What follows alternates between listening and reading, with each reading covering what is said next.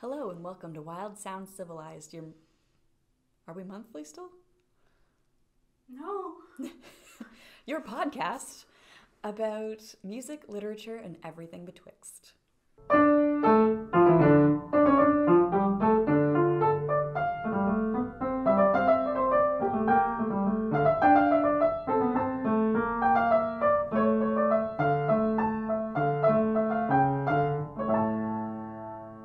I'm Emily Kate. And I'm Bailey Duff. And today we're talking about Symphonie Fantastique by Hector Berlioz. Which is a thing. It is a thing. It is a fun thing. Yes, actually. I enjoyed it quite a bit. Okay, good. Because when I picked this one out, it was a bit of like a, what are we going to talk about? It's basically an hour of instrumental music. What is there to analyze? And I hope that you have found that there's a lot to analyze. I honestly didn't quite know what to do with this. This is very much outside of my wheelhouse. But I enjoyed the listening experience quite a bit. Like, just as a person who does not listen to classical music, like, that's not something I do for fun, right? Right, yeah. It was actually really fun to I put it on my computer, I sat down with the crochet project, and I just watched this very intensely curly-haired conductor get really excited. Did you watch the Chicago Symphony Orchestra I think version? so. Yeah. Yep. And, like, it was fun to watch. Mm-hmm. So. Do you find it, like, was the watching element, like, a really important part of that? Or do you think you would have had the same experience just listening? I think it held my attention more because I was watching it. Mm-hmm. Whereas if I just had it on in the background, I probably wouldn't have been paying attention quite as much. That's fair. Yeah, it's difficult, I think, for us to tackle an orchestral work. We hadn't done that yet. We had done Carmen, but Carmen, of course, has a text. It has words. It has a libretto that you can sort of break down and investigate. It's like a musical. Right. Whereas this doesn't have semantic meaning anywhere. It's all fairly abstract. So this is a program symphony, which means that it has a story, even though it's a symphony. And this was shown in program notes created by Berlioz for the original performance that sort of outline the plot. And the plot, oh boy, we're going to enjoy this one. That is our prelude segment for today. We're trying out a new thing with segments, and we're going to move on into our context segment. Symphonie Fantastique. I should probably move closer to the mic if I'm also going to look down as I do this. Probably. Yep. So Symphonie Fantastique, aka the Fantastical Symphony, an episode in the life of an artist in 5 parts, which is a mouthful of a title, I must say. But not atypical for the time, although the 5-part, very atypical for the time. All right. So this was written by a French composer, Hector Berlioz. Yep. In 1830. It is described as psychedelic or dreamlike in nature, possibly because part of it was composed while he was high on opium. I would really put the emphasis on psychedelic there. Yeah? Yeah. It really feels like an opium fever dream to me, at least. Because of all of your experience on opium. Obviously. My experience as a 1800s lady just doing opium all the time. The other life that I lived, clearly.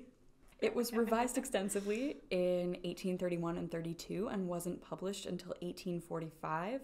And that 1845 version was pretty different from the 1830 original, which apparently can no longer be reconstructed today in full.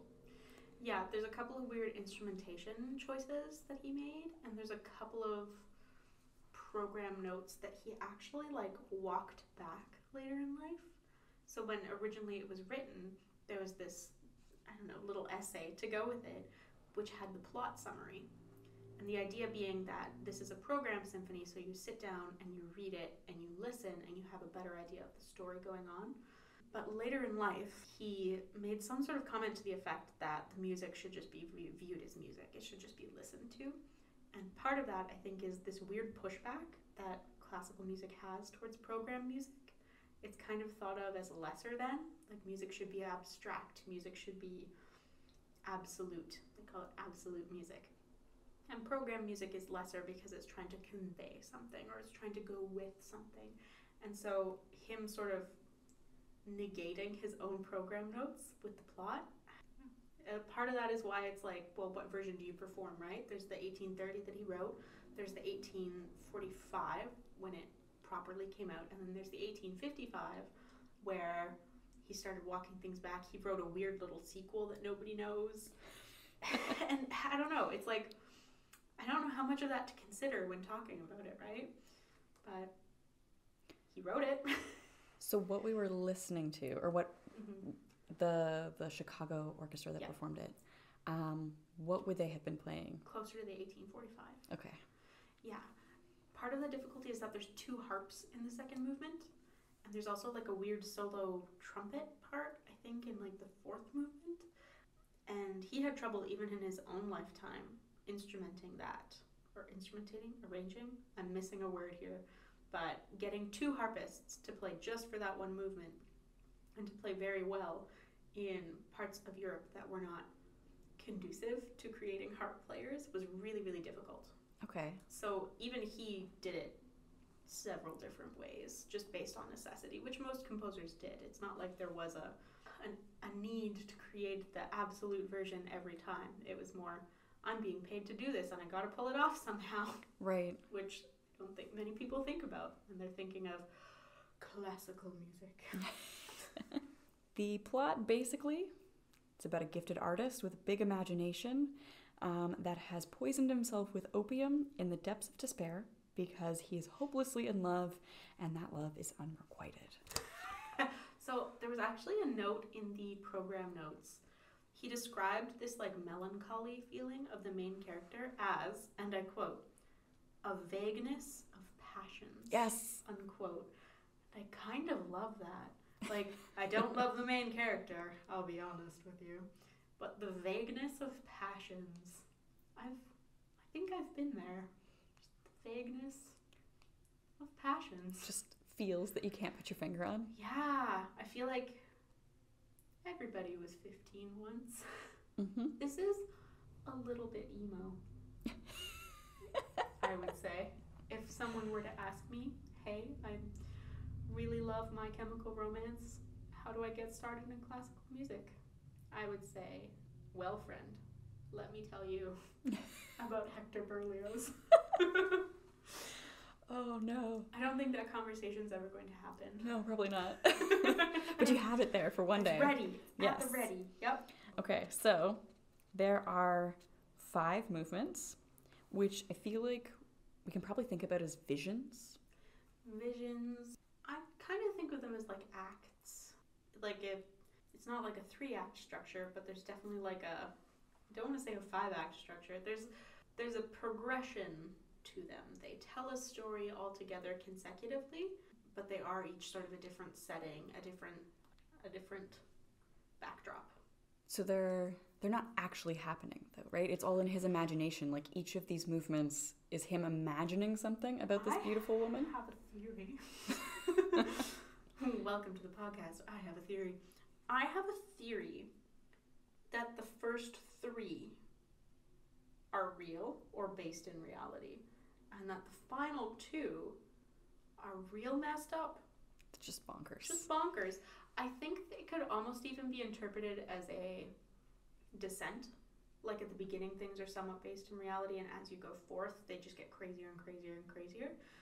Because in the beginning, all that really happens is he's just lamenting his fate as a poor, sad, self-pitying young man with a vagueness of passion who finds this lovely, beautiful, perfect woman that he has yet to meet or speak to, which we will discuss later. And at some point they're at a ball, and then he's out in a field with shepherds, and it feels like there's reality there, and it's just in the last 2 movements where he's witnessing his own execution. Yep. And then present for his funeral, which is also a witch's Sabbath.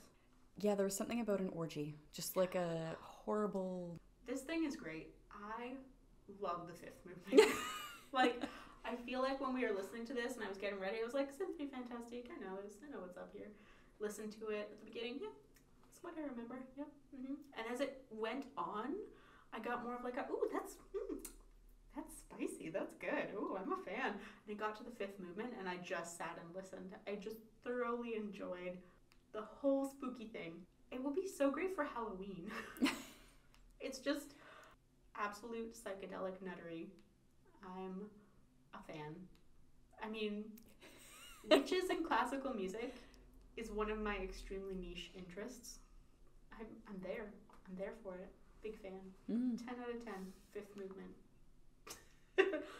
So to recap, the first one is his passions. Yeah. His vague passions. The second movement is a ball, as in a dance. A very glamorous, very waltz, right? Very rich. Yeah, it's in 3/8 time, so it's a waltz, but it's a little bit different than a normal waltz. It's just a little bit. So it's just slightly different. A usual waltz would be in 3/4. Yeah. This is in 3/8. Yeah. And it has those two harps that make everything sound really lush and exciting, and there's something very glamorous about it. And then you move into movement 3, which is this pastoral in a field. I've always kind of imagined this one at dusk, where it's just reflecting on nature and the peace of the natural order, and in some way I think the peace of the natural order of having a mate. And at some point midway through, this absolute asshole imagines that the object of his affections will or has betrayed him, and just the whole piece sort of devolves and sinks down into that really murky vagueness of passions that the first movement kind of had more of, and then it just sort of peters out and you end with just this low thunderclap sound from the timpani, and you hear the thunder clouds coming in and you're like, oh no, what's gonna happen?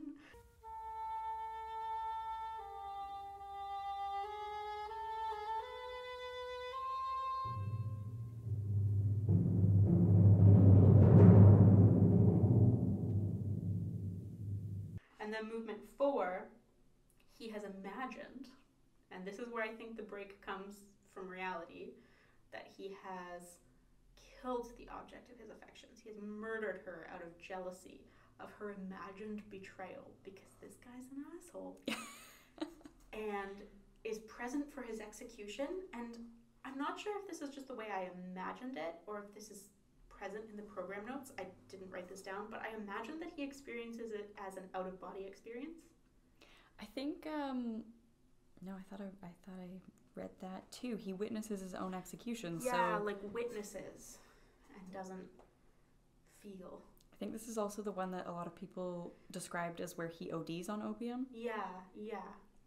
So I would assume it's an out-of-body experience. It feels out-of-body-ish, and he's being executed, and he's being marched up to the scaffold, and there's the executioner there, and it's very ominous, I will say.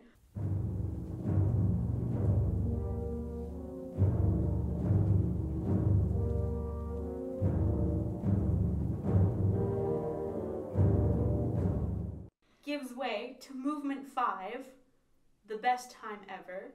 It's a witch's Sabbath, and also an orgy.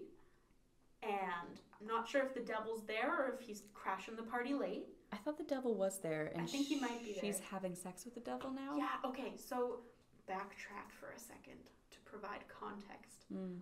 The lady, the object of his affections, because I feel weird calling her his lover or his beloved, the object of his affections. Yeah. She has this theme that's used throughout the piece, an idée fixe, or fixed idea. I apologize for my French. That there's this little musical theme. It's sort of like a bit of a scale and a bit of an arpeggio that represents her, that's sort of throughout the whole piece.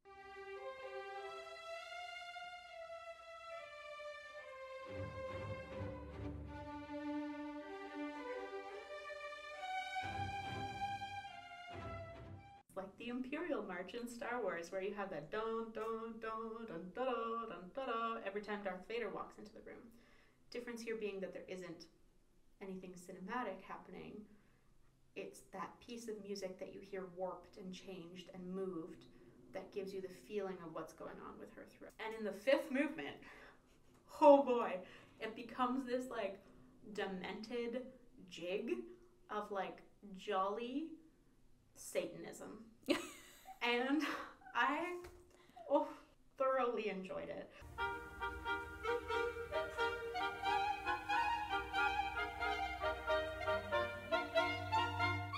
But it becomes like a parody, right? A lot of the fifth movement is about parody. There's a Dies Irae, which is like a medieval hymn that was very holy about sort of the end of days, that is satirized in the fifth movement. It is made silly by Satan.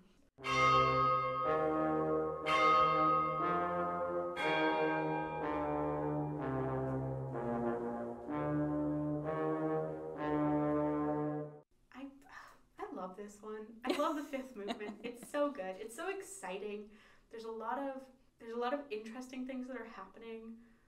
It's so different from, I mean, even compared to the first movement. Mm-hmm. And this is why I think that there is a progression of unreality throughout the five, in that the first movement is very like, I'm a sad boy, not a happy boy. But it sounds very conventional to our ears, even though it was fairly revolutionary for the time, especially the form.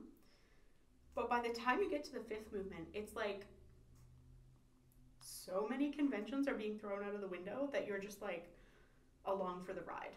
Like, was that your experience of it? Or was it like, classical music, something's happening? That's pretty much, yeah.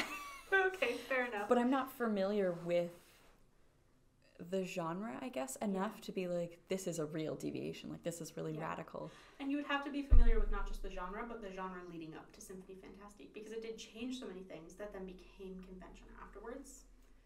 So even if you are familiar with like late romantic works, you would listen to this and be like, oh yeah, sounds like a late romantic work, but it isn't. It's an early romantic work. Whoa. So how is this received? You know what? That's something that I didn't even look into. I didn't either. I just assumed that everybody was like, wow, yes. But now that I think about that, I would assume the opposite. Maybe now in Satan context, orgy. maybe that wouldn't be received quite so well, now that I think about it. But the other element here, maybe why it would be received a little bit better, is that Romanticism in general was about extremity of emotion and extremity of feeling, and was based kind of around this movement called Sturm and Drang, which came out of Germany. And it was a reaction to the Enlightenment, which held rationality as, the most objectively good way to view the world. And so Romanticism, with that Sturm and Drang movement, was about feeling completely and feeling complexly and feeling a lot, which is why it became fashionable for ladies to faint when overwhelmed with emotion. Okay. Or it became fashionable to read poetry, or it became fashionable to write flowery prose to each other about the nature of one's love, which I wish had never gone out of fashion, but it did. So, in context, then, this piece of music, which is a melancholy young man, oh, such melancholy. It makes sense in a romantic viewpoint, and it also makes sense that he's taking opium, and he's falling in love with a woman at first sight, and then he's viewing his own execution and going to a witch party. This is a work that could only exist in the Romantic era. If it came out 70 years earlier, I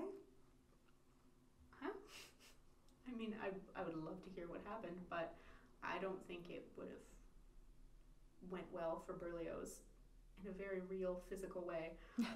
And if it had come out, say, 100 years later, it would have been embarrassingly earnest and embarrassingly emotional.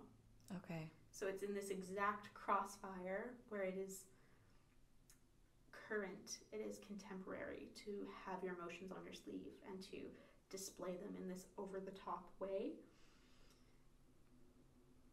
which the main character does not come out well in this. Not at all. And that is also context. Yes. But I was wondering if you looked into the real life of Berlioz and saw how the self-insert did in real life. Looked into this a little bit. Okay. So Berlioz fell in love with an actress, Harriet Smithson, I think. Yeah. And so he saw her play Ophelia in 1827.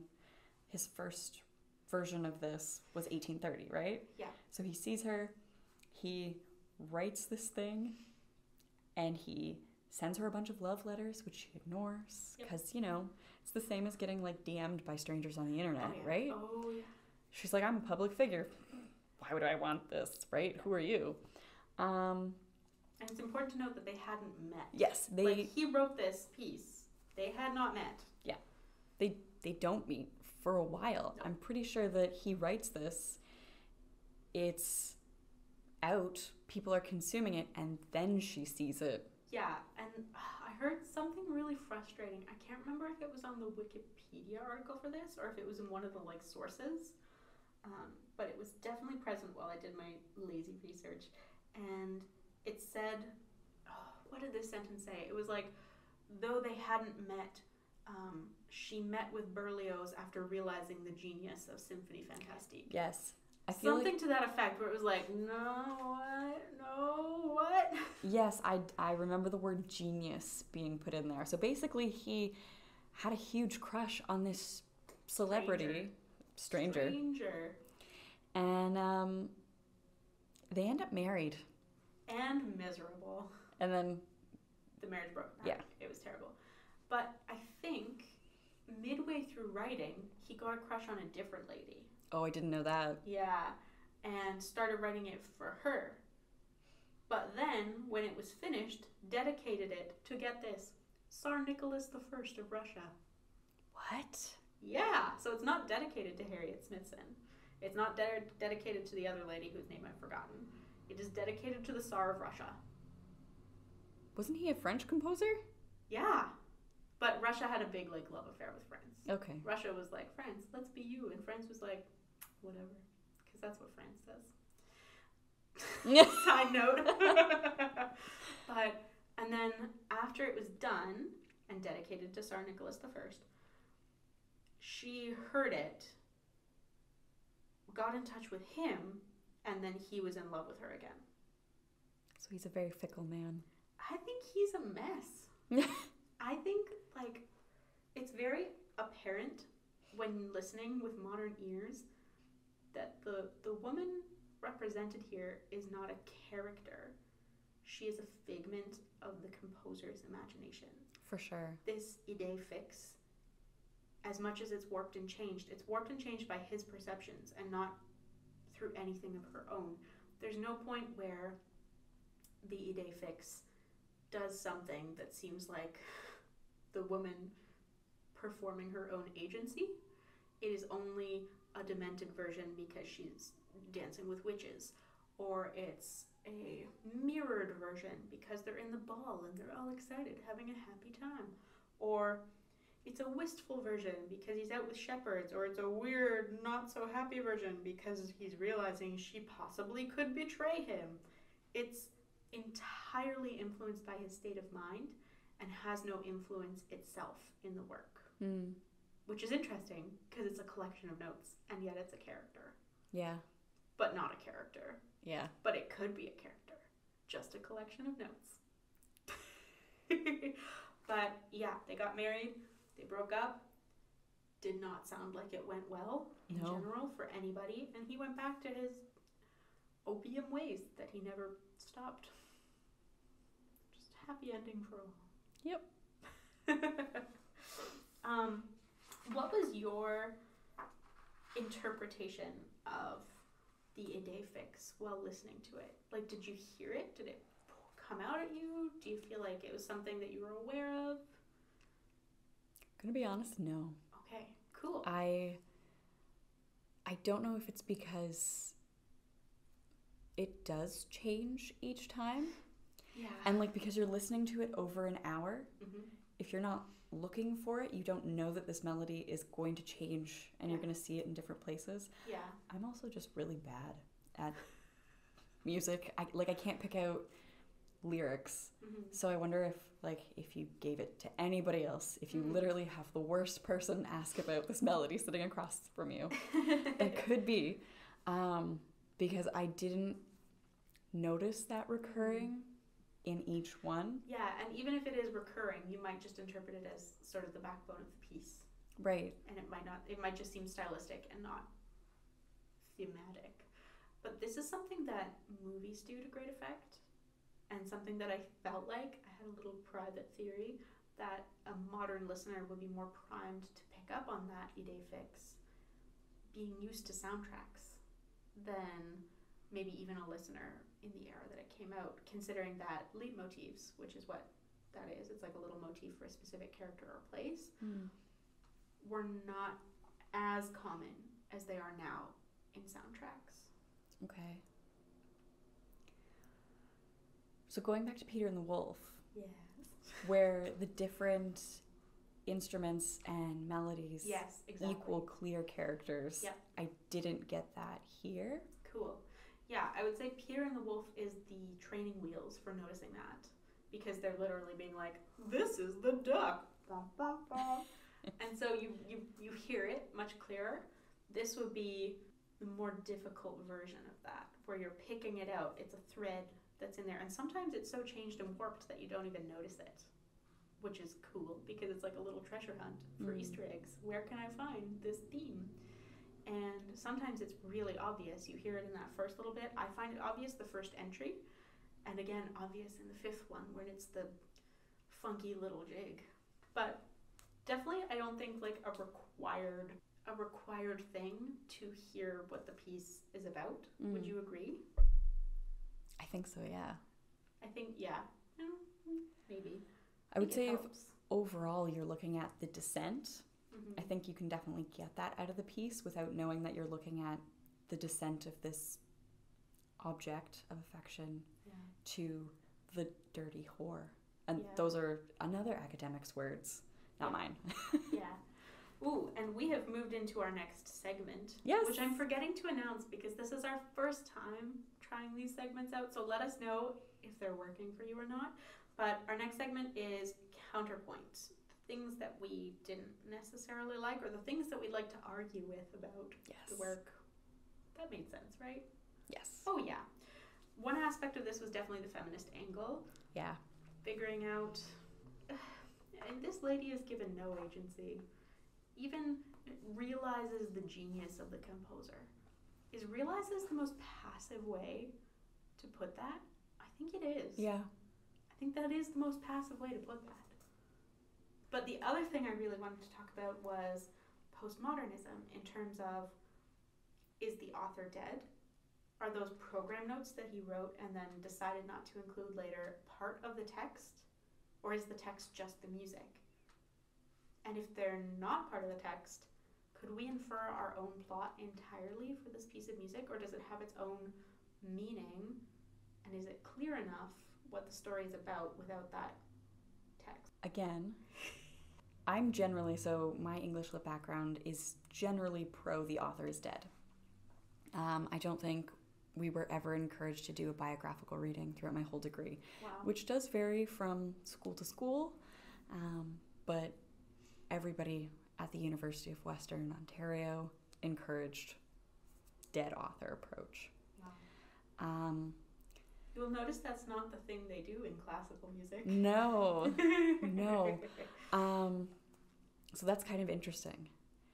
I prefer that the author stay dead because I fully believe that even if, like, you can totally disagree with yourself. Like, with lived experience, I can go back and watch a video of mine from 5 years ago and be like, who is this person? I don't even agree with this argument that I was fully sold on at the time, right?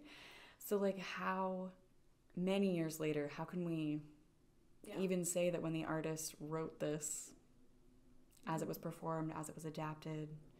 So, in this case then, do you feel like if you had no background and you listened to it, you would get the same sort of themes and ideas coming through as you would if you had read the program notes? I feel like you definitely get the sense of a descent. Mm-hmm. Like, it starts out melancholic, you have the waltz, which is very, like, it's smooth. I do ballroom dance, so, like, we forgot about that. We get the waltz, right? You get the shepherd thing that ends in the storms. You get that something's gone wrong. Mm-hmm. And then it just gets weird and wacky and darker. So, like, I feel like you still get the essence of that story Mm-hmm. through the feeling of each movement. Yeah, I think if I didn't have program notes, I think that it could still be definitely inferred that it's a story about addiction. Yeah? I think that still would ring pretty clear.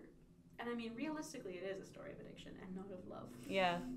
I definitely think the witch's Sabbath would come through. I do think that some of the executioniness of the fourth movement, especially those like rhythms, would come through. I feel like the pastoral scene, you're right, there's definitely like a descent that occurs during that one. It really does read as a tale of addiction, I think, without the program notes. You have like a sad, melancholy, lethargic thing going on. You have this bright, glamorous, glittering thing going on in movement 2. You have peace, calm, descent, thunderstorms, oh no, what's going on in 3. You have an execution in 4, and you have insanity in 5. But I also don't know if that's as universal a story as could be applied to something else. Like, could it also be used in perspective of journeying to hell? Could it be a story about a terrible breakup with Satan? All the things. I wonder if there's a point in breaking up what we consider program music and absolute music if we were to consider the author being dead anyways. I'm trying to digest that. Okay, so what we did with this were read 2 academic articles where they interpret the music and they analyze the story specifically from the music. Do people do that to music that doesn't have... So they do, but it's more abstract. So, like, trying to think of an example. We haven't really covered anything else like this, but let's say we were analyzing Beethoven's Fifth Symphony. It has that famous opening, dun dun dun dun dun dun dun dun, and that has been interpreted as fate knocking at the door. There's no program notes about that. There's no hint that it's kind of about that. That's just an interpretation that is widely held. There's not really a story going on there. It's more like vignettes and ideas and stories and repetitions that occur in different ways to create a mood or a feeling or an abstract idea. Whereas program music would be Peter and the Wolf. Yeah. I mean, Peter and the Wolf without the speaking. Be very programmatic. Or if you know Peer Gynt by Grieg in The Hall of the Mountain King. Dun, dun, dun, dun, dun, dun, dun, dun, dun, Oh, okay. dun, dun, dun. Okay. It's like he's creeping into the troll's cave, and it's getting louder and it's getting bigger, and it's it's a troll! Bam! I recognize that now, but I didn't know the story behind it. Yeah, it is program music again. And in that same little first half of Peer Gynt, there's also Morning Mood. Yeah. The other 2 aren't as famous, but are very good, especially Anitra's dance. Oh boy. I'm getting off topic. But if there is no story from the author that is separate from the music that we are going to include as part of the text, and we're not going to include the author's ideas or notes or letters about the topic, then does that mean that we should interpret music entirely abstractly or be inventing our own stories for it? It sounds like that's what people do, if that's what happens with something like Beethoven's Fifth. Yeah, I think it's not quite a story that's happening, but it is definitely trying to put something in words that I think I mean, it's difficult in any way to put music into words. It's, I think, as close to thought as you can get while not being still inside of your head. You can get an idea, an emotion out there for other people to experience. But yeah, there is this divide between program music and absolute music. And I'm just trying to reconcile, like, should it be there? Why is it there? I feel like it would be more fun if you weren't limited to the program.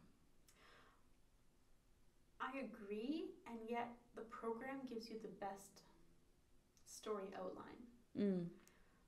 Like, I can invent a story to go along with anything, but sometimes it's nice to have that outline there so that you can be listening for little things, be listening for specific feelings about something going on, rather than, I'm trying to figure out what happened. Oh, it got sad. That means something bad happened. What bad happened? I don't know. Like, there's an extra level of effort involved, I think, in coming up with something to go along with it as it goes. Like, I just don't think it's realistic to expect listeners to do that. I don't know, maybe most listeners who are educated in this would be looking for that.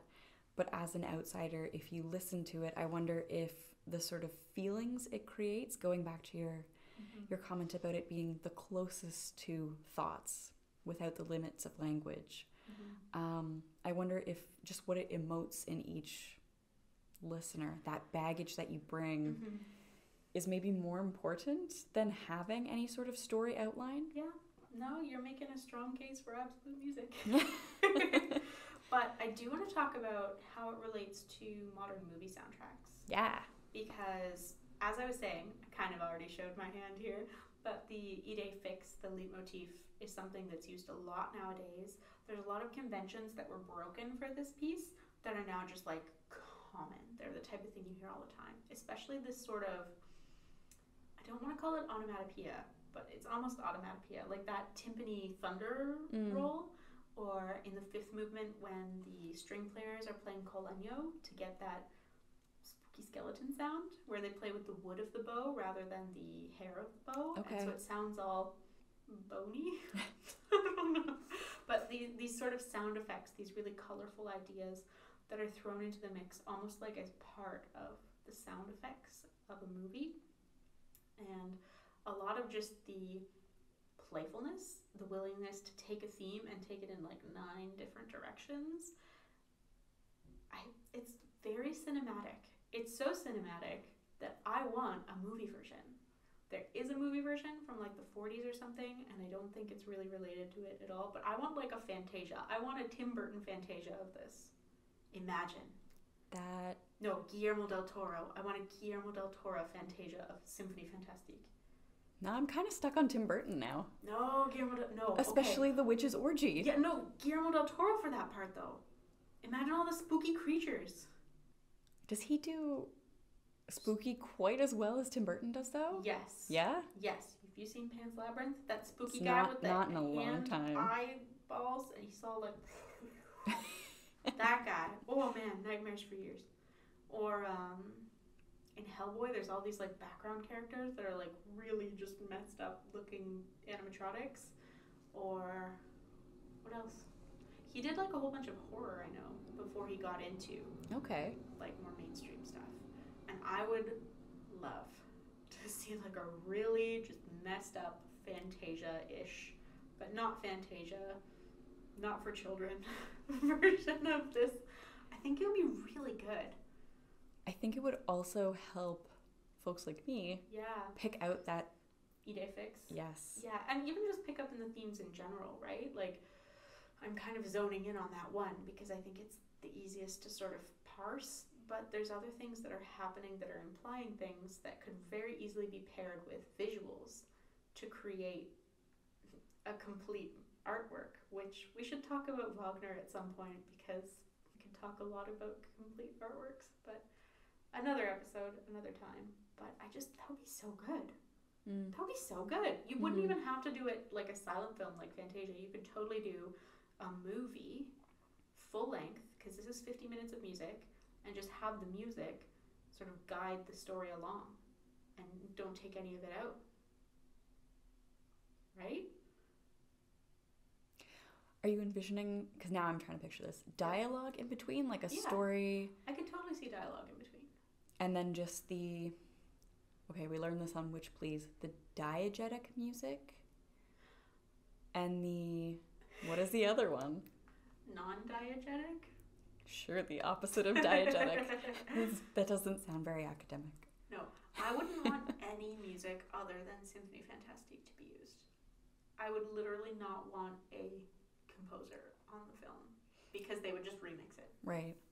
So would it be silence when there isn't music, or would you time the whole film to be the 52 minutes? I would go silence when there isn't music. I think you'd have to be careful about the timing, and I would be lenient if they chose to like cut in between. Like there's definitely a few places where it ebbs and flows in each movement, like in the first one where you could very clearly do like an opening in that first little bit, do something super sweeping, lots of cool visuals, cut, conversation, music keeps going. Like that would make sense to me.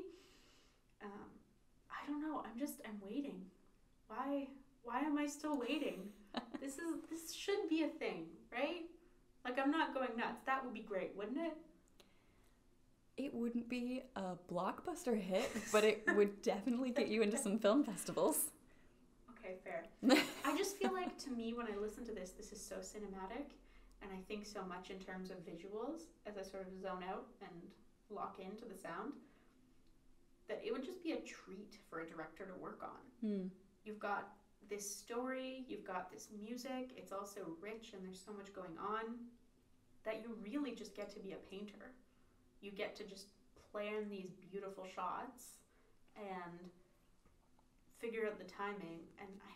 And there are composers that I think I would trust to re-instrument it if that was like totally necessary. Yeah, I don't know. I don't know about you, but I hear a lot of Danny Elfman in the fifth movement, especially with that Colenio part. No Danny Elfman? For listeners and for myself, who is Danny Elfman? Oh, okay. I'm sorry. I get just so name dropping it. Okay, so Danny Elfman is like Tim Burton's longtime music person. Okay, that's why the name sounds familiar. Yeah, so he did like Edward Scissorhands, The Nightmare Before Christmas, Corpse Bride? Corpse Bride, yeah. He did the Simpsons theme song. Did he really? Yeah. And he did, my favorite soundtrack of his is Edward Scissorhands, where it's got all sorts of weird children's choir stuff, some funky sounds. Just very good, but very spooky. And spooky in the same way that this fifth movement is spooky. Okay. And the first movement is so melancholy and dreary and moving along, but it's very like almost impressionist in the way it just sort of washes around. I think there's a couple of modern film composers that I think could do something with that. It's just like there's no real movie version. Like Peter and the Wolf, how many versions did we have to pick from? Carmen, how many versions did we have to pick from? Symphonie Fantastique? Here we all are. Yep. And our one movie version from the 40s, which has no information on IMDb and is not on Wikipedia. Yeah. Okay. Just doesn't even exist. If it's not on Wikipedia, who are you? I'm wondering, okay, so public perception of classical music is obviously not that it's very cool, but this is a psychedelic sex, drugs, and classical music. Do you feel like that perception makes sense in light of that? Do you feel like this is something more academic? Do you feel like this is something, I don't know, what's your perception of this piece in those terms?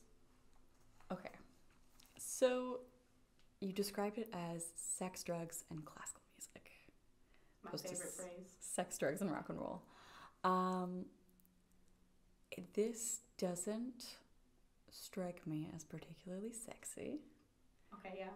Fair. Not just because of the weird creepy stalker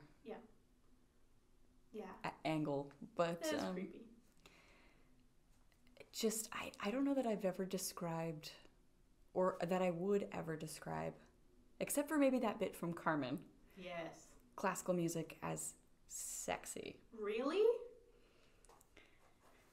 Maybe Tell me more. What? maybe I'm doing it wrong, but I don't think that, like, I don't hear the sex in classical music the same way that you hear sex in rock or pop music.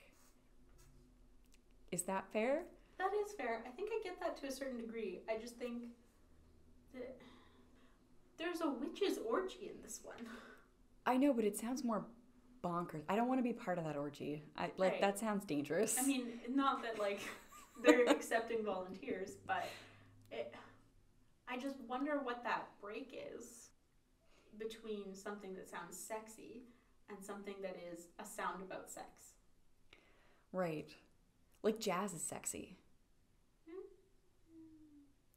But I feel like there's something in every genre that's a little bit sexy, but jazz is mainly like textural in my mind. And I guess maybe texture is sexy, but if texture is sexy, then hello, French horn. How are you doing? What about Carmen then? What about when she comes out, snaps her fingers, has her Rihanna moment, and sings about being a rebellious bird? Maybe it's voice versus instrumentation. Maybe. Like you can hear. This is a weird sentence that I never thought would come out of my mouth. You can hear the sex in her voice in a way that I don't hear the sex in the witch's orgy, in like just the instruments. So it sounds sanitized in some way? I almost wonder if the sex there feels dangerous in the way like teens don't have sex. You will get pregnant and die. Also, I don't know, and maybe this is me being a little bit ignorant, but if Berlioz wasn't married at that point, maybe he hadn't had sex, done the deed. Well, he's on drugs, so I would imagine that he's done the deed. The devil's take. Yeah, I don't know. I feel like there is a lot of classical music that is just like intrinsically like sexual. But maybe this isn't the best example. Maybe we will come back with a better example and I'll be like, look at this. It's real sexy. Next February, we'll do a whole podcast episode on sexy classical music. I feel like we just said sexy about 50 times. Mm-hmm. I've said sexy now more than I've ever in my entire life. Mm-hmm. Totally get the drugs, though. Yes. I get the drugs, yes. Like, high part. Yeah, it's just, I guess what I'm asking is, why isn't this cool? Why am I not cool? Emily, what's not cool about this? To modern audiences? Yeah. I think because it doesn't feel new. Like, in context, he's breaking a lot of boundaries. Yeah. In context now, do you know what I mean? It's not... Yeah. I mean, I hear that, but I don't know. I feel like sexy is sexy. Like, I will listen to Hildegard's classic medieval piece, Canticles of Ecstasy, and hot dang, keep it in your nun habit, Hildegard, because it's real good, but a lot. And it's very, like, clear to me in a way that maybe it's not as clear here. I don't know. Maybe we just need to pull from better examples. You know, I'm going to write that down. We should come back to this. We are going to one day compare sexy nun music. What was that called? Okay, so Hildegard of Bingen, or Bingen, she's like one of my favorite composers of all time. She was this crazy lady nun who was like a theologist who became like a mother superior of a convent and was also like a prophet. And she's revered in like Christian circles for basically being the best ever. But in music circles, she was also, get this, the best ever. And she wrote this piece, Canticles of Ecstasy, which I'm fairly certain is just entirely just singing monophonic music about the female orgasm. in like Definitely. 1180. We need to talk about this. Oh, I'm never not talking about it. Hildegard, oh my love. I think at one point I thought I was going to be cool enough to get a tattoo, and I was intending on getting some of her original like manuscripts. But I'm not cool enough to get a tattoo, and I don't really ever want one. But if I did, that's what I would get. Okay, so listeners, look forward to that at some point in the future. Yay! I think that's everything, so we can go into the coda. Yes. Did we cover my experience with it Oh, not really. as an outsider person? No, what were was your experience as an outsider? Like, what are you specifically interested in I feel, and I'm going to use a metaphor because I'm just tired and I'm very metaphorical. Do you know when you have somebody over to your house for the first time and you think that your house doesn't have like a smell that smells like your house, but you know that it must, and so you're like questioning your friend. You're like, what does my house like smell like? Like, what is it? Like, what's the vibe? Like, what, as an outsider, what do you think? That's what I'm asking. Okay. I thought this was a lot of fun. Like, I did think it was a lot of fun. I did come into this a little bit worried, and I don't know if I've already said this off the top of the podcast. I can't remember. Possibly. Like, I worried about what I would be able to contribute to this because I also didn't know what to do with it. But I think doing the research for it was interesting to see. So I read 2 academic articles. One was Nicholas Donlevy's MA thesis, and one was Miriam Lenski's PhD thesis or dissertation. And it was interesting to see music academics pull this piece apart in the same way that I would pull apart a text. Like, the same way that I would pull apart word choice and be like, this has this meaning, this comes from this word, and ooh, bam, explosion, this nuance is in this thing based on this word choice. And you watch these people do the same thing with like melody or chords, and it was just like this like mind blown moment for me of like, this was a fun thing that I sort of skimmed the surface of until I started reading about how people engaged with Were there any big differences between the way they were analyzing this and the way you would go through a piece of written work? I think it's hard to say because you don't see their background work in the same way that you don't see like my process for writing an essay, which is usually marking the crap out of my book so that it's not legible to other humans, pulling all the key quotes, and then developing an argument. So like, I'm curious about their process. Like, did they have the score? Did they listen to it over and over again? Probably a bit of both, I would imagine. They were probably doing score study where you have like a bound book, but instead of words there's music. So it's rather than like you've seen like a music book where it's like big and it's meant to be like put up on a music stand. Score study, it's like they look like novels. Okay. And they're published differently. It's really interesting actually that they do that. And you would probably read along and sort of listen to it in your head, or you would listen to it as you read the score study. So probably a fairly similar process there too. A fairly similar process, yeah. It's not radically different, but I do think, like, just based on our conversation about postmodernism, that there's a movement forward that's happened in, I think, literary circles, in that the author is dead, that maybe has not necessarily happened in classical music, or has been much slower to happen, where there's still a lot of like great man history, and it is dying out. I'm not saying like this is the standard, everybody learns about the life of Beethoven, but everybody learns about the life of Beethoven. It's there's still a focus on these select geniuses through history, and less on the work itself and sort of the touchstones through movements. I don't know, it's tricky to describe, but I see a lot more, just from us speaking, freedom in the way you interpret things than the way that I think, especially like, let's say 20 years ago, the way music was analyzed. I think both of these were also fairly old, if I'm not mistaken. Like, one was 97 or 95. Mm-hmm. Yeah. Like, one looked like a physical dissertation that the university had digitized by photocopying it. And, like, scanning it into their database. Ooh, old school. There was never a printed copy of that, like, Wow. of my dissertation, right? That's crazy. It's entirely digital. Wow. Yeah.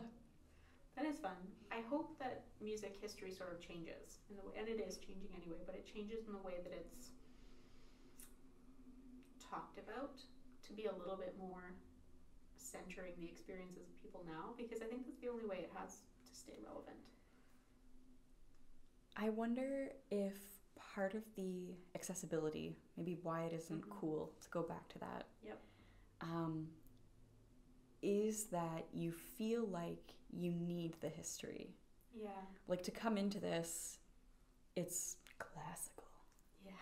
Right? It's romantic. It's up on a pedestal, right? Yeah. And I get this a lot with people who feel like they don't have a right to analysis, almost, because they don't have the schooling. Like, fuck the schooling. Like, it's your experience. Like, you're the person engaging with this text. Yeah. And I don't know that barrier has been broken down in the same way. No, I don't think it has. And I think you've hit the nail on the head.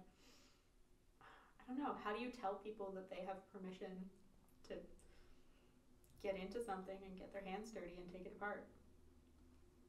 You have permission. You have our permission. Please do this. Welcome to the Coda, where we're going to talk about a couple of related things, some takeaways, things to check out that are related but not exactly this work. Off the top, if you were a fan of the emo-ness of this one, I recommend a little bit more Berlioz in your life, and B, you should check out the poetry of Baudelaire and Edgar Allan Poe and Lord Byron. Highly recommend. And if you're into maybe some things that are similar levels of emotional expression but on the piano rather than orchestral, a lot of people love Chopin, myself included. I have a tiny bust of him 3 feet away right now. And you might be into Liszt, who did a piano reduction of this piece as well, if you kind of want to hear it in a different context. Same notes, same melodies, same things going on. It's just all sort of reduced down onto one instrument. Are there any things that you want to suggest in the coda? All of these things that Bailey just mentioned will be in the show notes. Oh, fun. Because spelling is fun. Yeah. And if you're like me and you're looking for a place to start, like, the show notes are a great resource. Yeah, and we will endeavor to have them be as complete as possible. May even add some things to them at the last minute, since we always realize in editing what we should have mentioned. I'd like to attach the video that we, or at least I watched for this, so that you can kind of see what we listened to and what we're talking about. Yeah, that might be a good idea. Know what we're talking about? Yep, I think I did that for the last episode. For Carmen, I think I attached both of the YouTube videos. I didn't do that because our last episode that I edited was a book. My Cutie Soros. Yeah. Yeah, I could have put a link to the book though. I didn't. Also, a slight update to transcripts. So moving forward, we will be uploading these episodes to our YouTube page, which is Wild Sound Civilized Podcast. We will link that in the show notes as well. And YouTube auto-generates captions. So if you need captions, you want to read along as you listen, they will be there for you. There will be a little bit of a catch-up, but moving forward, all of our new episodes will have captions.